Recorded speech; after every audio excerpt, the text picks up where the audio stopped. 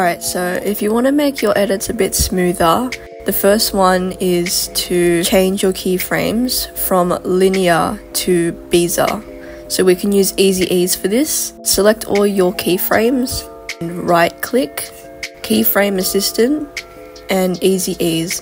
The keyboard shortcut for this will be F9, but you can choose to do so whichever way you like. The keyframes that are being eased into each other just makes your edits look like they're moving naturally. Also, if I select all my keyframes and go to my graph editor, another way to make your edit smoother is to manually edit your speed or value graphs.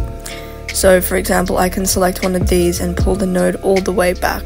The more you pull the node back, the nicer it'll be for transitions because it speeds up into the next frame. The next method that we have is motion blur. This one's really important and it's a famous one. So select the icon to your left here. Also ensure that you've got the large motion blur icon selected as well. So as you can see here, this is like a lot smoother now. My third technique would be just to make sure you've imported really high quality clips. This goes hand in hand with exporting in high quality as well.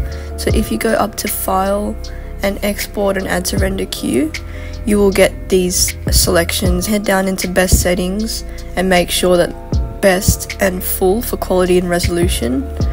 Then hit OK, and there you have it. Please don't forget to like and subscribe, and I'll see you all in the next one. Bye!